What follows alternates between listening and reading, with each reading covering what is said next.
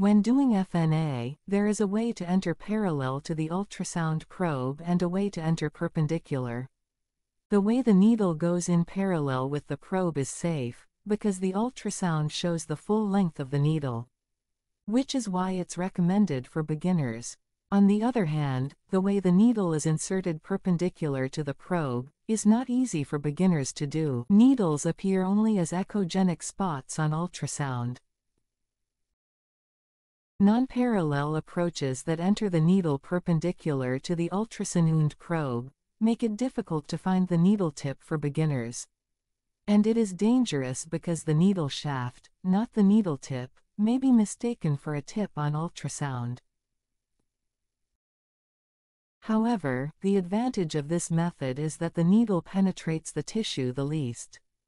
Compared to the non-parallel approach, to and from motion is easier. However, if you are not confident in using ultrasonography to inspect the needle tip, I urge that you avoid using this technique. If the needle enters perpendicular to the ultrasound probe, having the habit of positioning the lesion in the middle of the monitor solves one concern. Then, how should I determine the upper and lower positions where the needle goes in? As you can see, when the ultrasound confirms the lesion, the ultrasound beam is slightly above the probe position. So the nodule is actually slightly above the probe. And if the needle goes in from above the probe, the angle of the needle goes down slightly, so the needle tip is located below the probe. Therefore, if the needle enters this state, it will be located at the bottom of the nodule in the case of a very large nodule, and if the nodule is small, it will be located outside the nodule, and targeting will fail. The solution is not to stick the needle tip close to the probe but slightly above the probe as an entry site. If you put a needle tip is too low of the nodule on ultrasound, it is recommended to remove the needle, and reinsert the needle from the upper rather than the place where the needle was first inserted. The nodule is located at the upper posterior of the right thyroid gland. After positioning the nodule in the middle of the monitor, put the needle in the middle and upper of the ultrasound probe. As you insert the needle, you must trace the needle tip that appears to be an echogenic spot on ultrasound.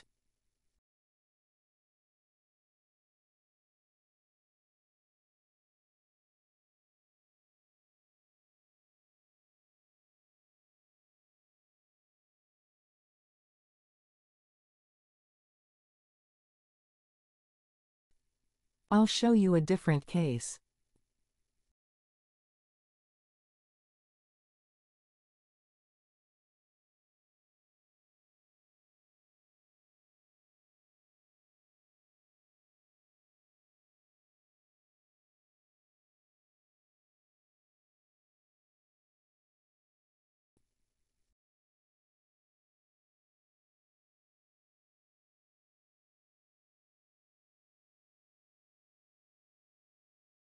To make sure it's a tip and not a needle shaft, use ultrasound to follow the echogenic spot a needle tip all the way to the end.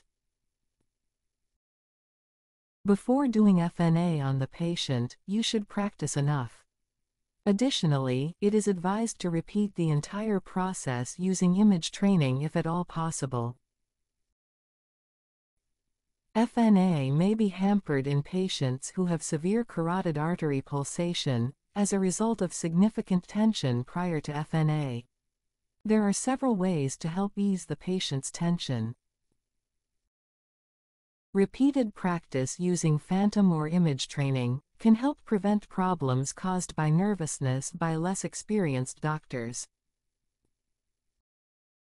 Thank you.